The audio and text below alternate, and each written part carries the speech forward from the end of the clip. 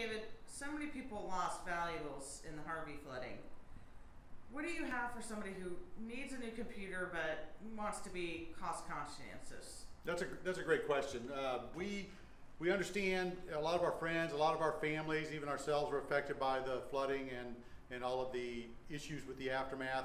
If you need a computer, we have this computer here. This was our back to school special. This is a great little computer. It's a dual core processor, 4 gigs of RAM, and we put a brand new 1 terabyte drive in it.